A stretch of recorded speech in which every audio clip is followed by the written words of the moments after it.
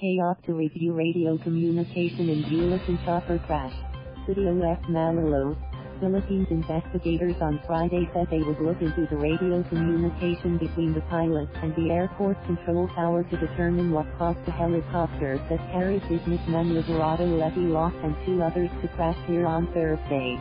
Apolonio, Civil Aviation Authority of the Philippines, CAAP, spokesperson, said they would review the radio links between the Eurocopter H130 T2 chopper and the tower before the plane plunged into a fishpond.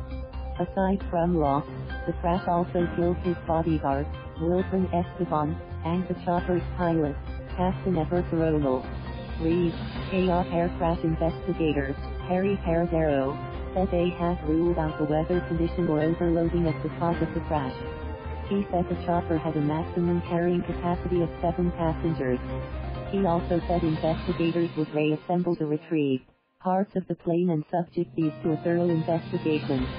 The helicopter left the Ninoy Aquino International Airport at 12:28 p.m. on Thursday for the City of San Fernando in Pampanga province. A fishpond caretaker, Reynaldo Borlobgan Jr, 33, said they heard an explosion before the chopper plunged. He said they believe the pilot tried to avoid crash landing into a liquefied petroleum gas, LPG, refilling station, near the fishpond. Other villagers said they noticed thick smoke coming from the plane before it crashed. Thank you for watching. Please subscribe.